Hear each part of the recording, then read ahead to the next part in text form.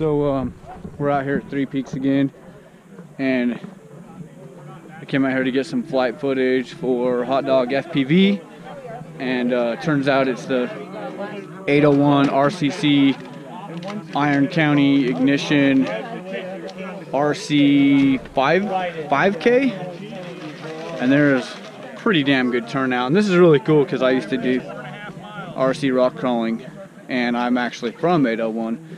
So I moved down here and I helped start 435 RCC and Utah RC rock crawling and racing.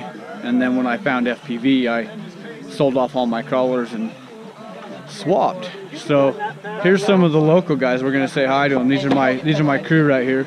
There's Carl. JD. What the hell you doing here, Charles, man? Russell. Yeah. You gonna fly the course? Sammy's here too! Well, I came out to do some footage, FPV footage for HotDog Fpv. Okay. And then I figured, what the hell? And I sold some parts to a friend. They came from up north. They came down here that I've known for 30 years. So yeah, no. Do you have the drone on you? I do. I've got 2 of them. And slow enough to do some good footage of this when we're running? Yeah. Well, kind of. It's not really a camera drone where I can get gimbal. Yeah. It's not gimbal, and I can't really go slow, but I'm definitely going to get some footage, you guys. Awesome. Okay. And that gives you a little insight of the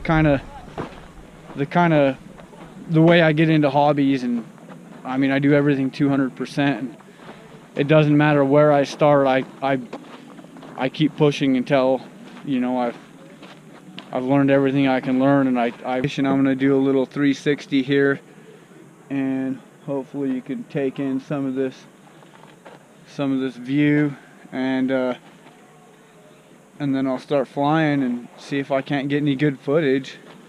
I brought a Chameleon TI and a Rooster out. I just picked up Gold Bat as a battery sponsor, so I've got 5 1300 milliamp 4S 100C batteries to rip on. And then I also brought my Beta 65X to bash and try some cool stuff. I've really been loving this thing lately. HotDog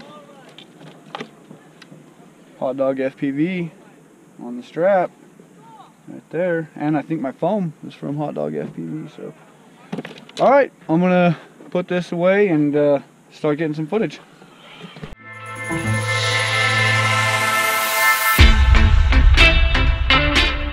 Chill.